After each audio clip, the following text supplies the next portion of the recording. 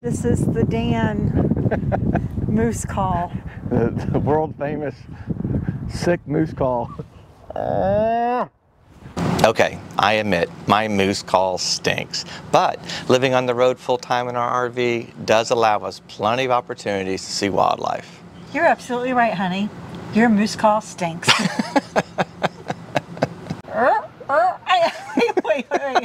Wait. When you walked into the room, I couldn't keep my eyes off of you. Was it make-believe, or was it a dream? I've been waiting on my... We were very fortunate. We got to spend about a month in just outside of Rocky Mountain National Park. Now, we did stay at 2 different campgrounds. Yeah. We actually extended our stay there because we just enjoyed it so much. We have so much footage, it's unbelievable.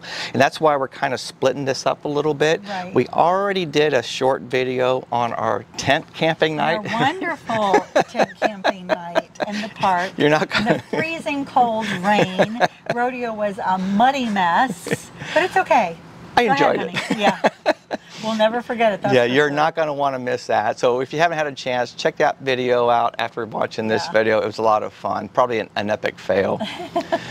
But we also want to do a video on just the wildlife that we've seen in the park, and we're going to probably follow this video up with some of our adventures we did as well. But we really want to concentrate strictly on the wildlife for this video. So much of it. So much.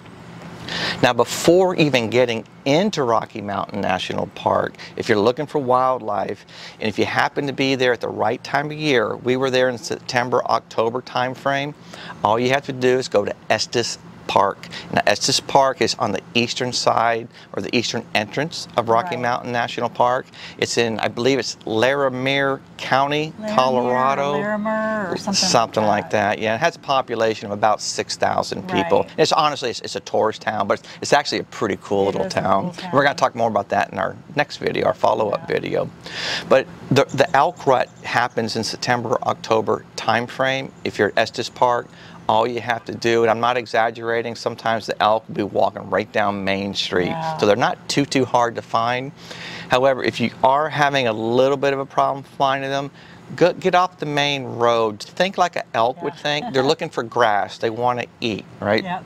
So one of the nicest, greenest places in town for grass is the public or the golf course. Yeah, and they go there. And they go there. So on the southeastern part of town, they have the golf course. That's a great place to start looking. Lots of times the elk will hang out there as well.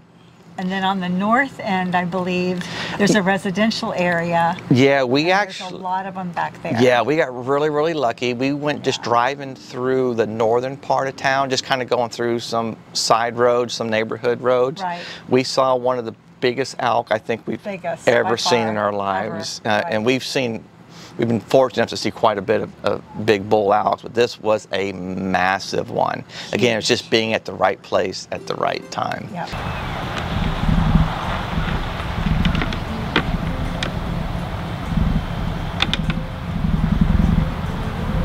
This is pretty cool as well. The next thing I want to talk about a little bit is the bighorn sheep. And this was definitely a blessing to see these. Definitely. Now, believe it or not, the bighorn sheep in Rocky Mountain National Park in the early 1900s, they were almost extinct. There was like almost none in the park. This was through diseases and predators. Right. And the state of Colorado got things under control, and now the park has approximately 300 to 400 bighorn sheep in the park. So that's a good thing. We were truly blessed. We got to see a good chunk of these, and honestly, on our way into the park, we weren't even into the park. We were on Big Thompson Canyon Road. Big Thompson Canyon Road, and this goes Highway 34. Yeah, Highway 34. This is between Loveland and Estes Park, going west into Rocky Mountain National Park. It's a beautiful drive through the canyon. It really is, yeah. But these canyons some of them are sheer cliffs. We happened to get lucky. Came around a corner. There was a bunch of cars parked on the side of the road, so we knew something was happening. Right. Luckily for us, there's a place to park. We got out, and we probably seen 20 or 30 bighorn sheep. Even babies. And this was really cool because they were literally 15, 20 feet away from us in the rocks. So that was. And they blend in so well. They really do, yeah. They were actually hard to see. What are they looking at? They were really, really hard to see. But once you realize what you're looking for, you can pick them up pretty well. Yep. So we actually spent quite a bit of time there looking at the bighorn sheep. Now, as far as Rocky Mountain National Park goes, they normally hang out at sheep lakes, and this is kind of in the northeastern part of the park, and the quickest way to get there is Fall River Visitor Center.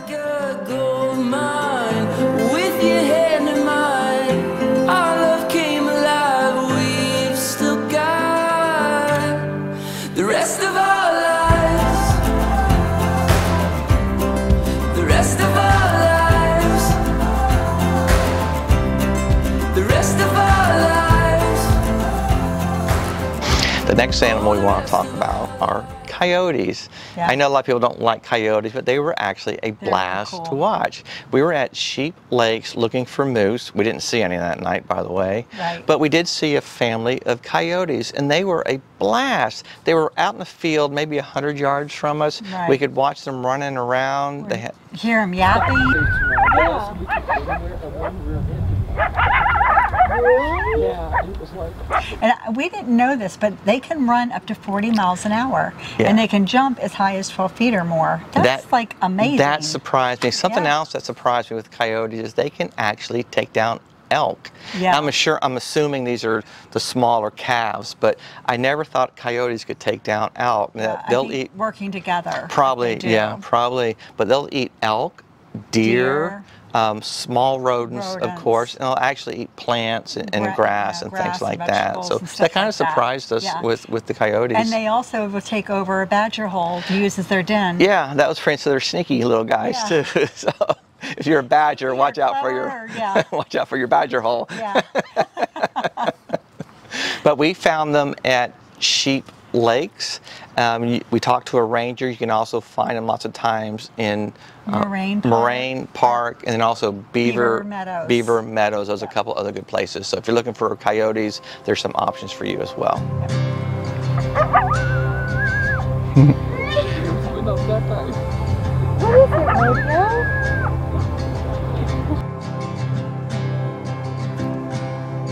Look outside, painted skies, here comes the light. It's in your eyes.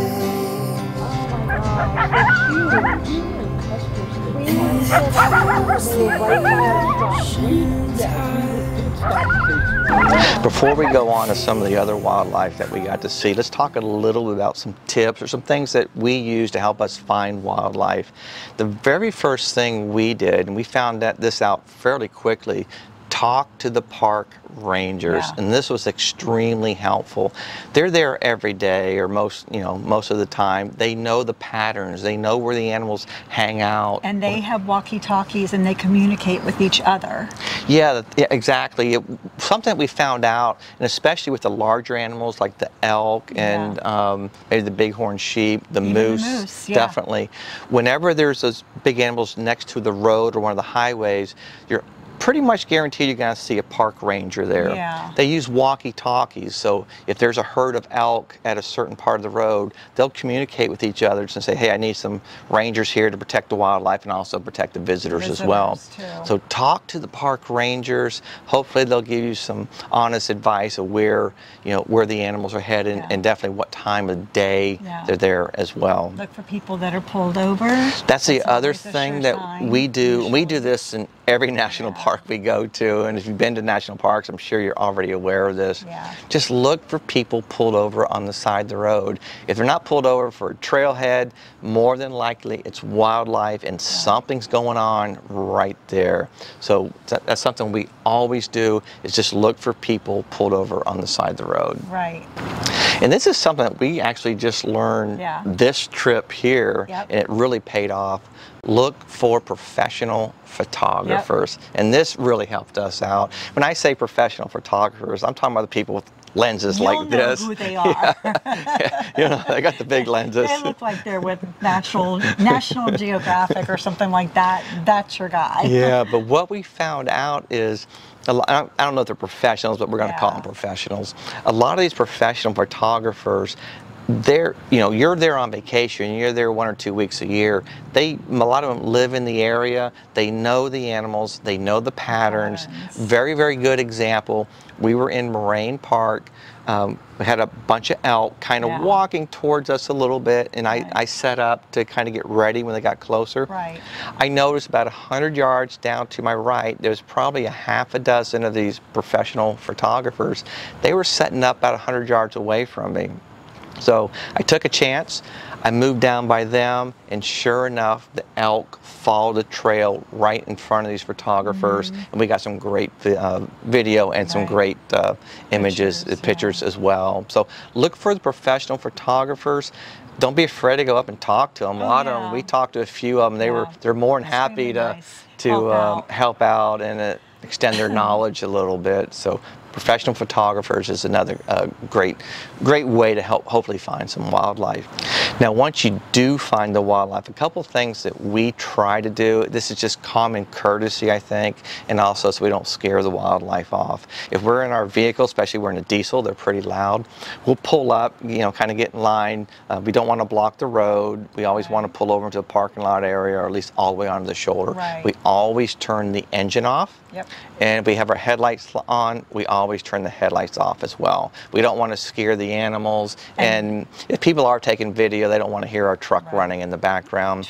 The other thing we do is when we get in and out of our vehicle, we close our doors quietly. I would feel like a total jerk if I slammed my door and it caused deer or elk or moose to run off because it was scared. We would probably be the bad guys. We feel really bad too. Yeah, definitely. So we just always close our doors as well. So those are some tips on how to find the wildlife and what to do when you find the wildlife. If you find stuff like this helpful, please subscribe to our channel. We really need all the help we can get. Apparently we're not very good at this, so please subscribe and help us out. Make sure you hit the like button as well. Yeah, we'd really appreciate it. Help us out a lot and let YouTube know that you like us. The next animal we're going to talk about are the wild turkeys in the park. One of your favorites. Yeah, I love listening to them gobble during their mating season. It's pretty cool. But they've got some big old wild turkeys in the park. They can actually get up to 46 inches big. And that's a big old turkey. That's a lot of meat. Yeah, it is. But you'll normally find them in the ponderosa pines in the lower elevations, usually below 8,000 feet. If you are fortunate enough to come up on some wild turkeys and you happen to scare them, they're more apt to run away from you than to fly away from you.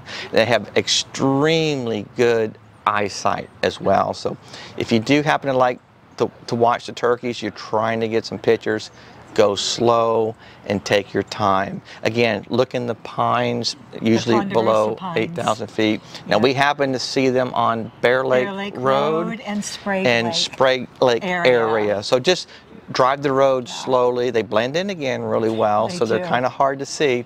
Take your time. I think with any wildlife, you can't really go rushing around. You just drive slow, take your time, and enjoy it, and look for them. But wild turkeys, they're actually pretty cool as well. Let's hear your turkey call, honey.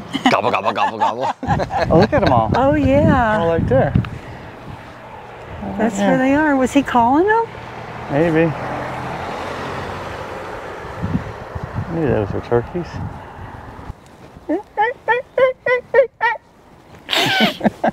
That was horrible. Are there any gobblers?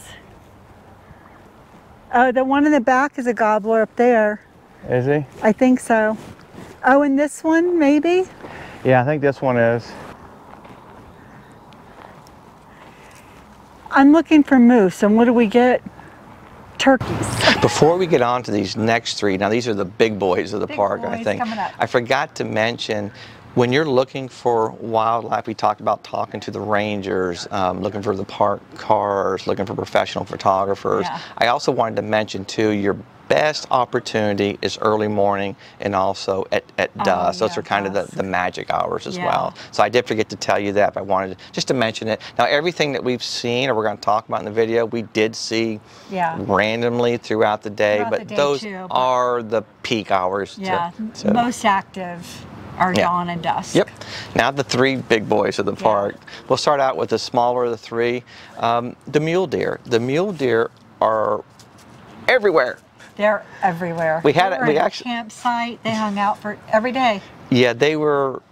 We actually put a list together of some of the places that we saw them, the different entrance stations and visitor centers, but they're everywhere. Just remember, everywhere. So fun to watch. Now they are like social animals, so if you see one, you're more than likely there'll be a few more hanging around as well. And these mule deer, they get big. They get up to 300 pounds and 3 feet at the shoulders. So there's some pretty big deer. And the bucks are really cool, especially the mature bucks. The antlers, the racks of them are just... And the babies.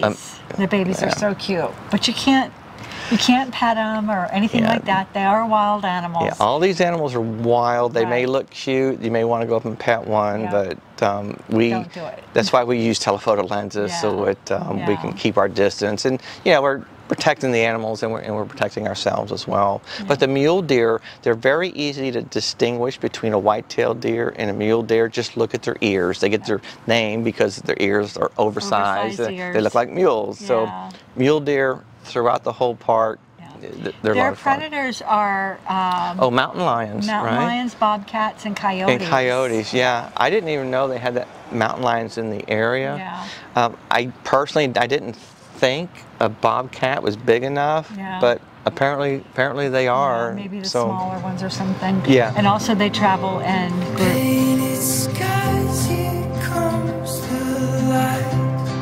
It's in your eyes, and it pulls the ocean tides.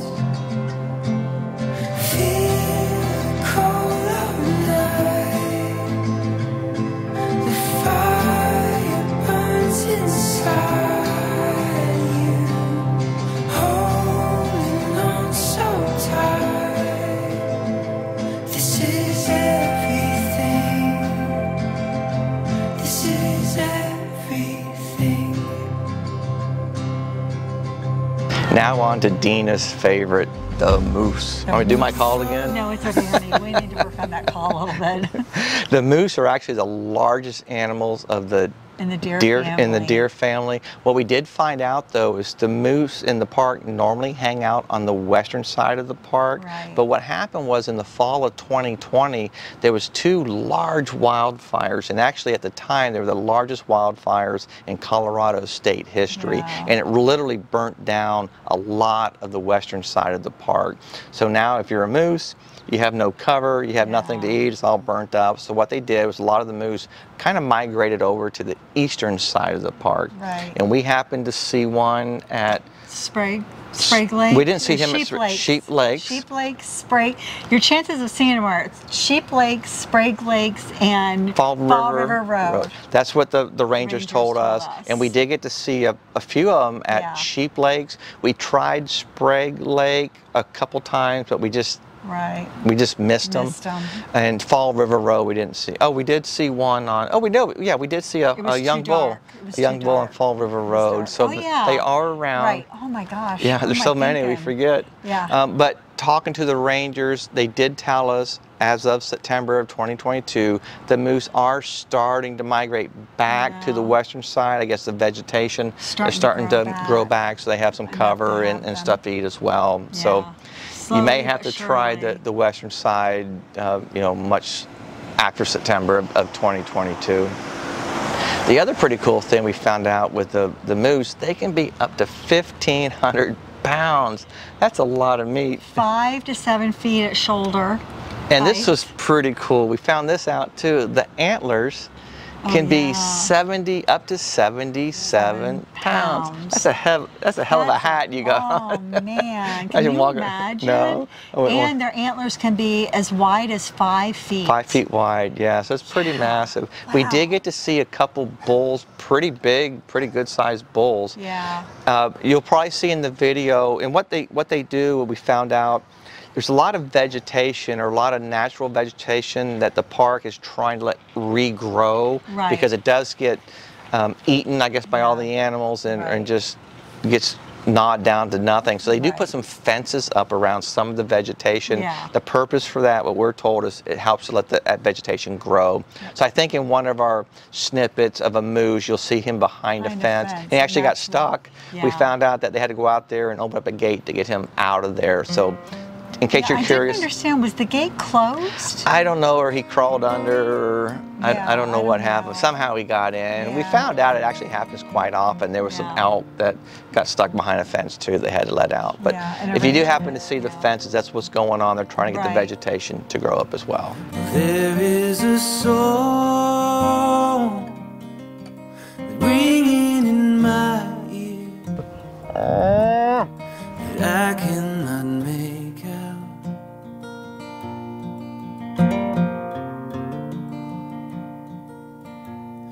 Someone's been singing to me for ages, dear, some song I remember that I never can hear.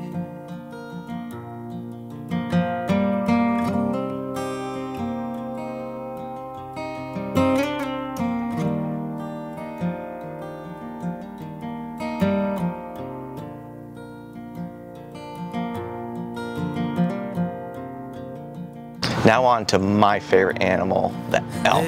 Also known as Wapiti. Somebody told us it means like white butt or white rump. That's what we're going with. If you happen to know better or know differently, leave a comment below. I think it is. Because I'm kind of curious as well. But the elk for me made this whole trip. Animal. And we were extremely blessed. We got to be in the park in the September, October time frame, or late September, early October, which is right at the peak of the rut.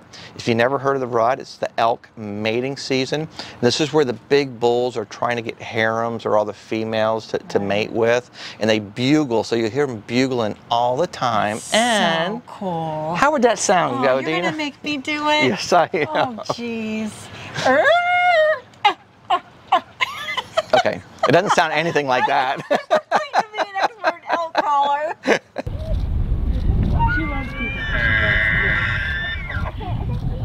If you want to hear what elk sound, go to the park and listen.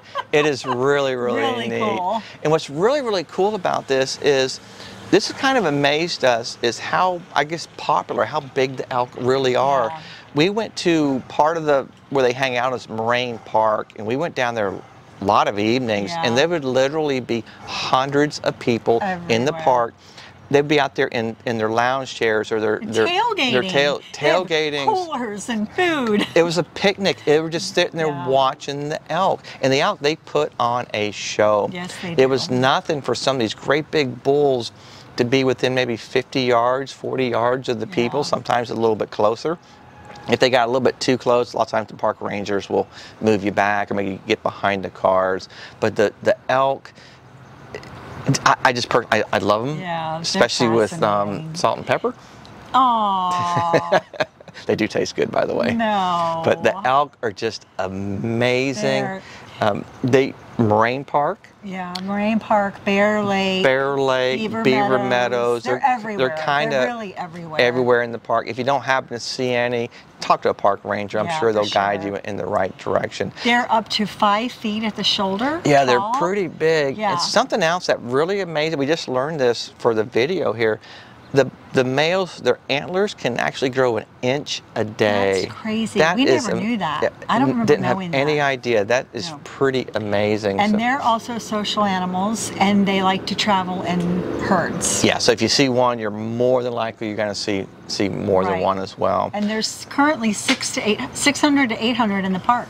Yeah, so the park itself, that's a good point. The park itself is trying to maintain the herd. They want to keep it somewhere between 600 and 800. And the reason for that, or one of the reasons, is for the land. The land can only support so many animals. We talked earlier about putting fences up around some of the vegetation. This is part of the reason the vegetation gets eaten down so much and doesn't have time to regrow. So they're trying to maintain the herd and also protect the vegetation at the same time. When you walked into the room, I couldn't keep my eyes off of you. Was it make-believe, or was it a dream? I've been waiting all my life. Feels like I've struck a gold mine. With your hand in mine, our love came alive. We've still got the rest of our lives. The rest of our lives. The rest of our lives. Oh, the rest of our lives.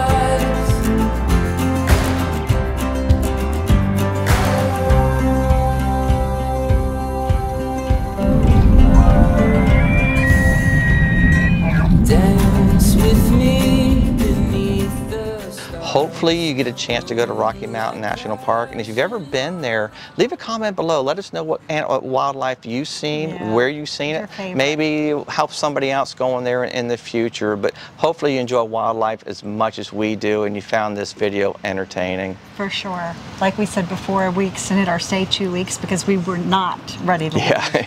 And we can't wait to go back. We hope you enjoyed today's video. We really hope that you enjoyed us sharing our wildlife experiences with you, and hopefully you're a wildlife fan. Remember, always live life to the fullest. Safe travels and God bless. See you next week. Go. Wait. Come on.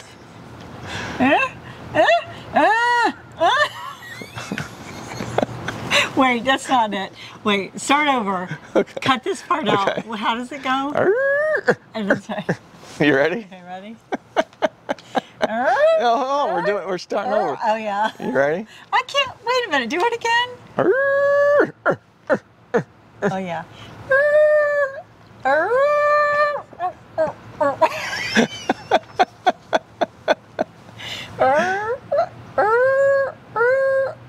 Wait. Honey, it's. She's looking at me like, what are you doing, Mom?